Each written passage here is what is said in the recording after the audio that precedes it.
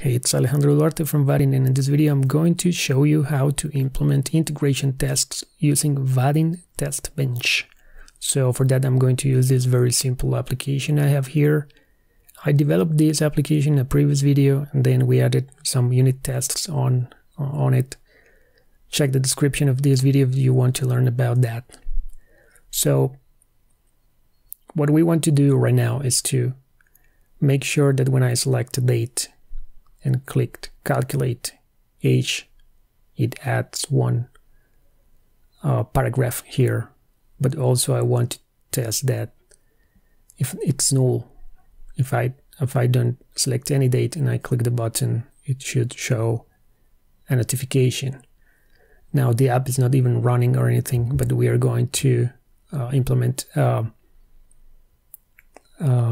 integration test that will give us all the confidence on that the app works as expected, even without having to run it ourselves and to click the button ourselves. So for that, I'm going to create a new class here, main view integration test. Right. Now I have other tests here. These are unit tests. They test only very specific parts of the code. This is going to test all the app, or you need all the app running in order to test how to run these tests. These are integration tests. So let's have a look at the main view class. So it has date picker, a button, and then a click listener that calls this method.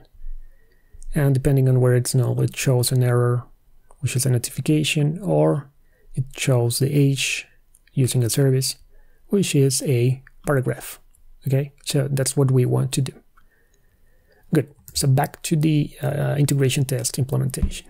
Now, when you create a project using these vaadin.com/start, for example, page, you will get this generated for you as abstract view test, which has a lot of functionality that's very useful for this.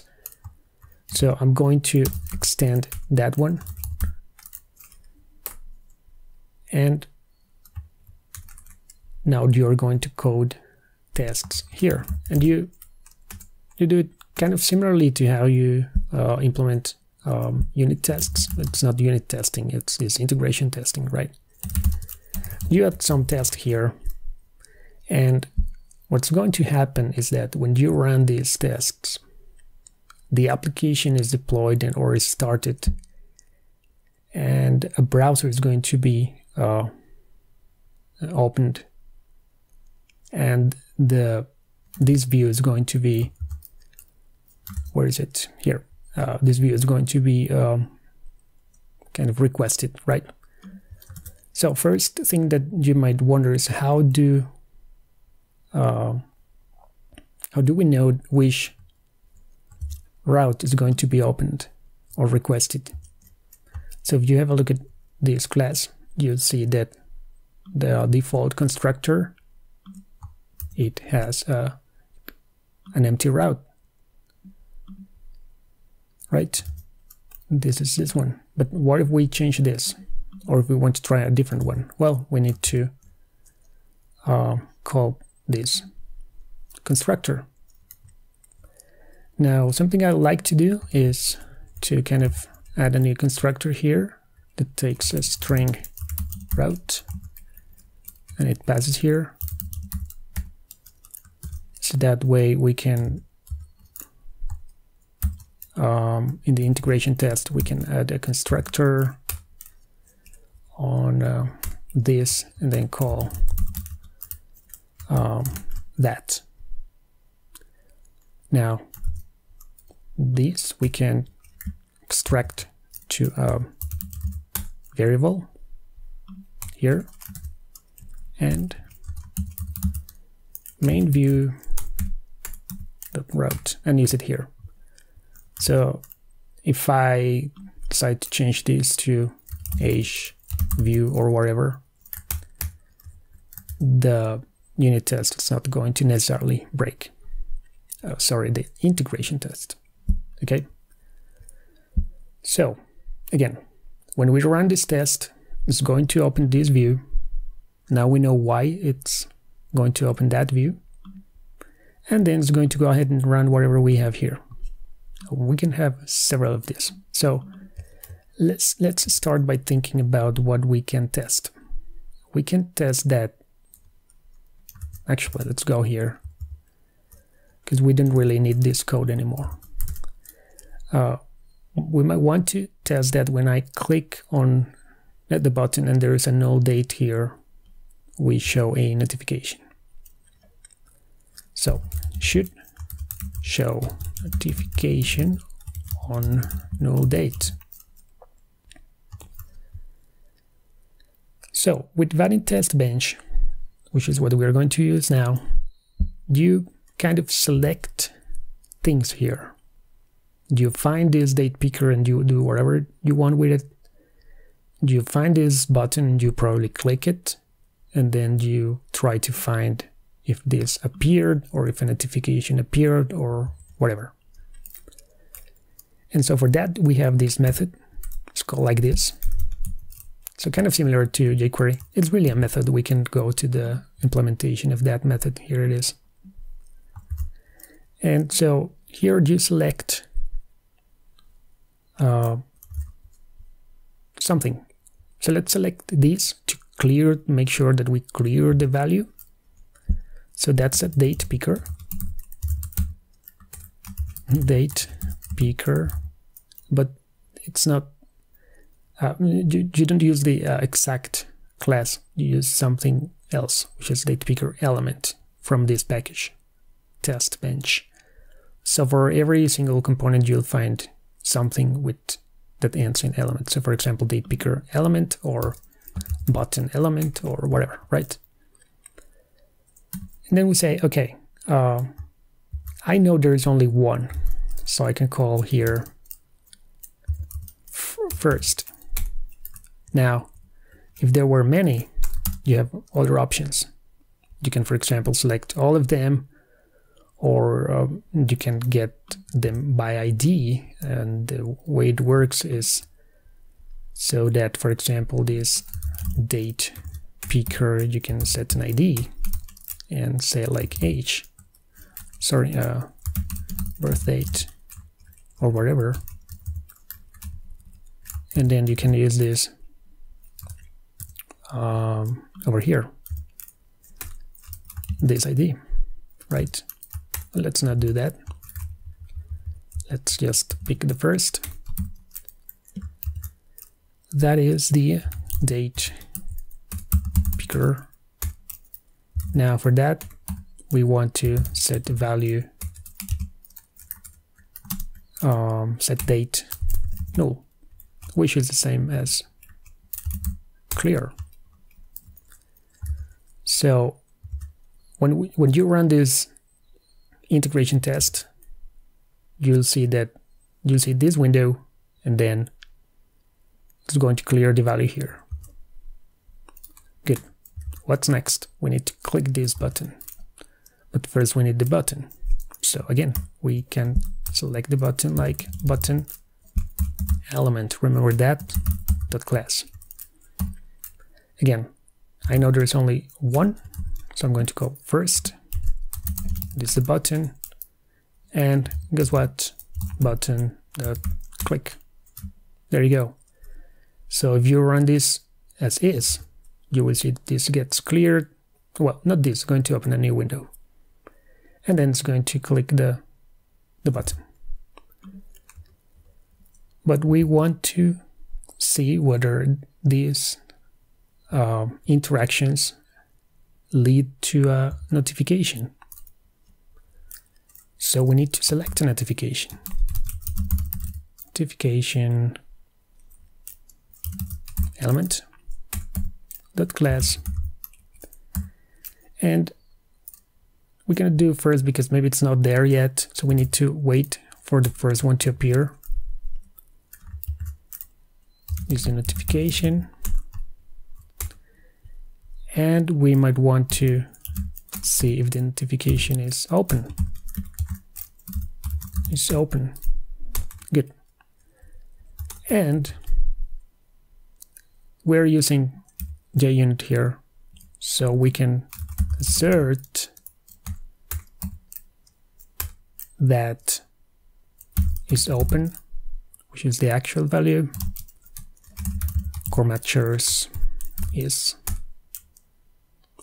true. Let's use static imports here and here also. So assert that this open is true, and that should be it. Cool. Now, the way you run this is different from unit tests, because this is not a unit test. You need the whole application running in order to click stuff, right? So if you go to the Maven view here, you'll see that, well, you see other projects I have here, but this is the one we're interested in. But you'll see that there is an integration tests profile. So you need to activate that. The way you do that in the command line is p integration tests, okay? And then you run not test, because it's for unit tests. You need to verify. This is for integration tests. So it's like this, verify. But I'm going to do it from here. So if I double click this, this might not work, but I want to show you this. I'm actually not sure. I think it's not going to work. Let's see. But this is how you run integration tests, okay? With the verify lifecycle and the integration tests profile. So let's see if this works. So right now it's, I think, starting the application. That's good.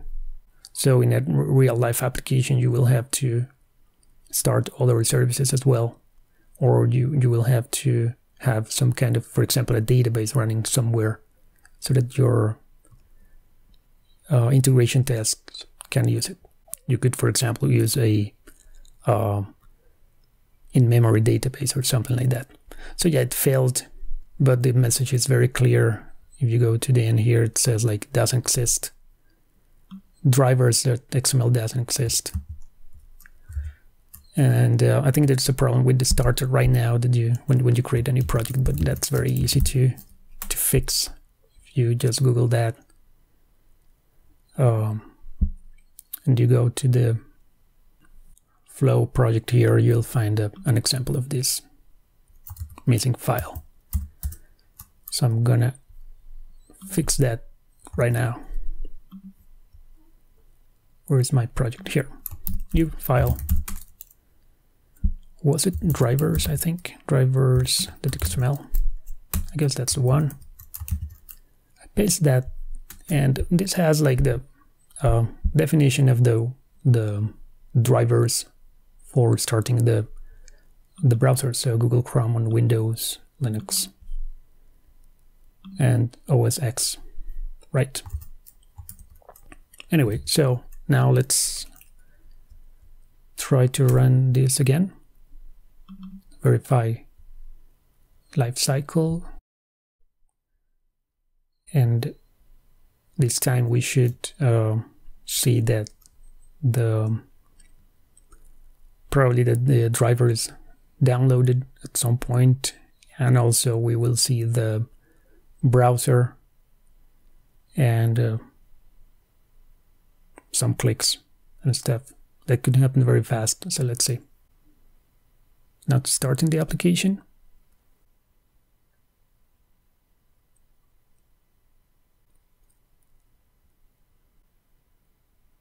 There we go. Now we are running the test bench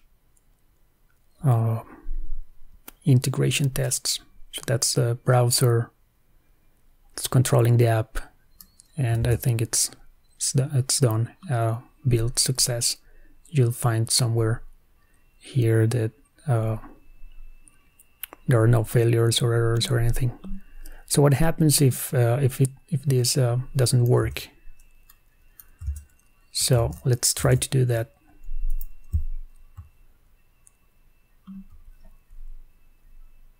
Okay, so let's comment this out, for example.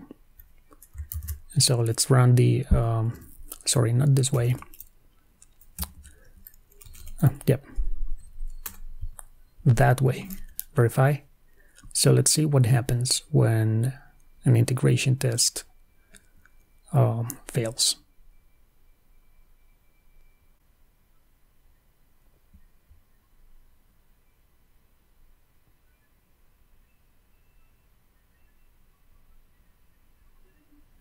I'm recording this in a very old computer. I don't have my regular computer with me right now. I think that's the reason it's taking so much time, but I'm not sure. Could be something else. Anyway.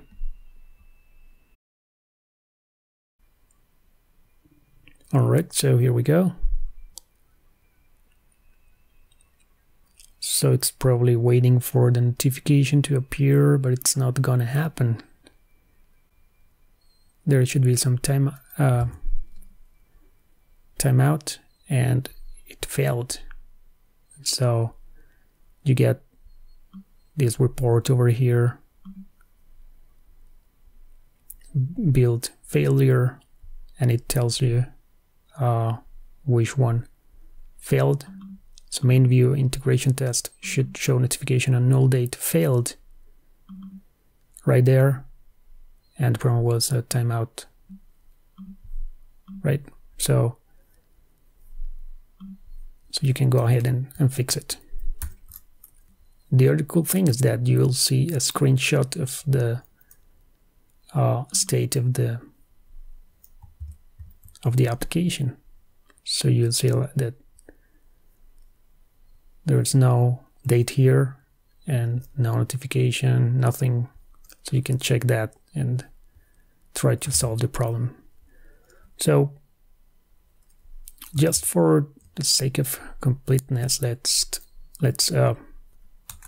implement another test. And since I'm feeling a bit lazy, let's copy paste that. Should show, or not show, but should add a paragraph on non-null date, right? So let's go ahead with that. So we have the date picker. Now we set a value or a date. Local date now. We have the button, we click it. Now we don't need the notification. What we need is first, because it's add paragraph, so maybe there are some other paragraphs there before the click, right? So we need to kind of count the number of paragraphs that there are in the view. So let's select paragraph element.class, then all of them size. So this is like the initial count, let's say. Yep. Now we click the button and we need to, or you know what we can do is expected count. It's going to be whatever it was before, which is this, plus 1. And then we do kind of the same, but this is going to be the actual count, right? And we assert that the actual count is what we expect. That's it. So with this, we know that both paths, let's say, of behavior are working. If I click this and it's not null, it shows the the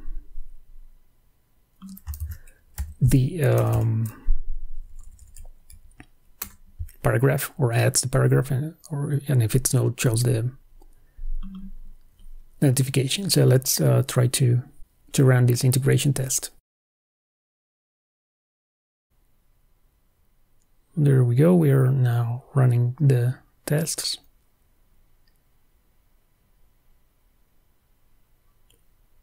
And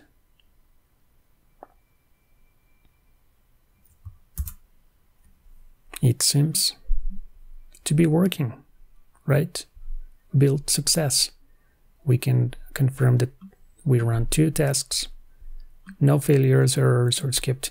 This is, I believe, because I have, this is not an error, it's some warning because of the Java version I'm using, probably. I'm not sure. Anyway, so that's what I wanted to show you in this video. So this is how you use Vaadin Test Bench to automate this kind of using the app, clicking stuff, and verifying that the outcome is what you want. So definitely try this out if you want to increase the quality in your software. So I hope you learned something new in this video, and I'll see you in the next one.